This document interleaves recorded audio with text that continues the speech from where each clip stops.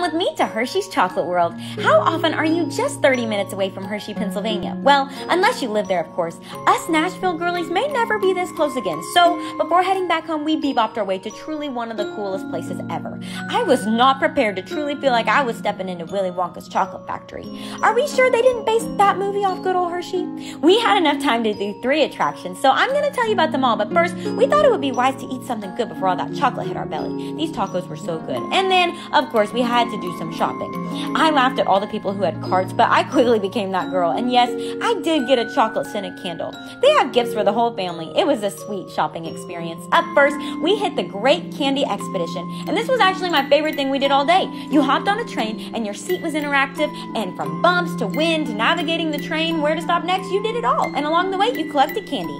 Next up was the Hershey's Unwrapped. You actually couldn't film in here, so you're just going to have to go experience that for yourself.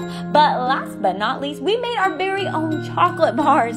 Of course, I had to test out my new last name as our wedding is just 94 days away. This was so fun and all the kiddos will love it. The bars are totally customizable and you get to watch the whole process. It was super fun to customize my chocolate cover. Of course, yellow and some flowers made an appearance. And although he's too tiny for it, Kiara made hers for her son Tobias. So sweet. I wish we had more time, but this gives us a reason to come back. Still, my favorite is Reese's Cups. Comment your favorite candy and I'll see you in Nashville.